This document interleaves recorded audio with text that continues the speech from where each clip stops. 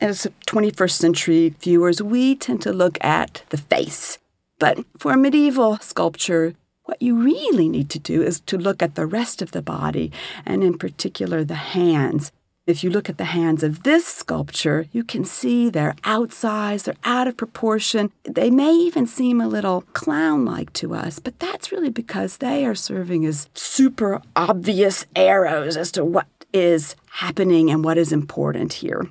They're really kind of directing you to God, to Jesus, sitting right there. That's the precious and regal figure that she is framing with her body.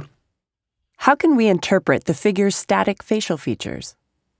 For medieval sculpture, for a divine figure, it's unseemly for a face to have a kind of highly expressive countenance.